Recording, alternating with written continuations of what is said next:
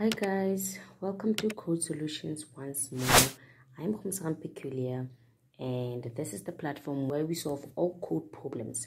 And through this, we hope that you get to understand what the problem is and coding in general. You can also send in your problem questions on our email address gg.ntehalang@gmail.com. So for today, we're working on a very exciting problem. Let me clear off this what we have on the desk here and set up our compiler.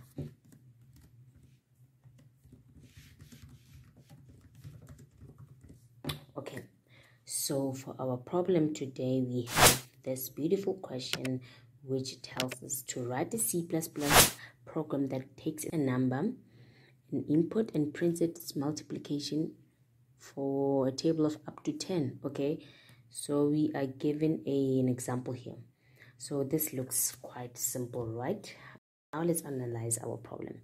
So now what we have here is we need to prompt the user to enter their input, to say input a number, and if you entered a 5, as we see on our problem questions, this 5 needs to be multiplied up to 10 times, which means we are going to be using a loop because we're seeing repetition here of multiplication of this input by a 1 until a 10. We have realized our logic, right? Okay, so let's start up with our problem. The only variable we'll be needing for this problem is our input number. I'll just declare it as an integer, and it'll only be easy to get our multiplications when it's integers, but you can do any data type. Now prompt our user for input.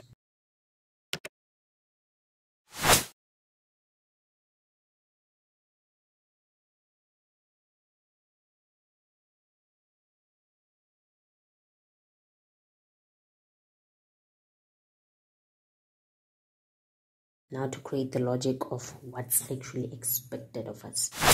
Like I've already mentioned, this is going to be a loop because we have realized a pattern.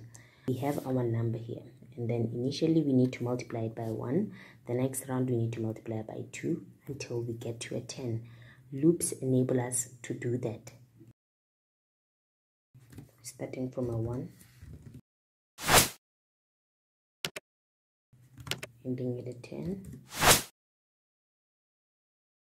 Keep adding on.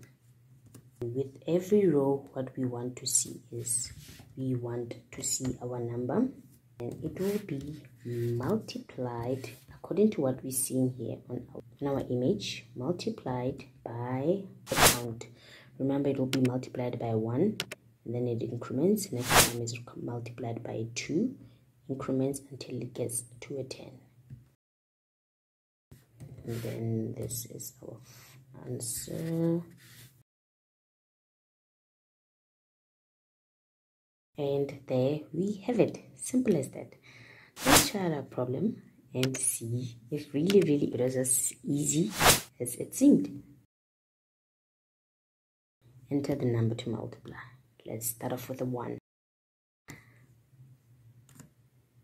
We have it. We have our beautiful completed code. This is quite simple, right? What you need to do is just to read through the code. Don't look at something and say it's large, it's long. I'm not going to be able to do it. It is quite easy. We have what we see on our problem question, and then let's use the same sample we have on our problem question. There we have it. 5 by 10, 50. 5 by 5, 25. Try out your own problem questions with powers now. Let's say squares. That I would love to find how you do that. See you in the next video.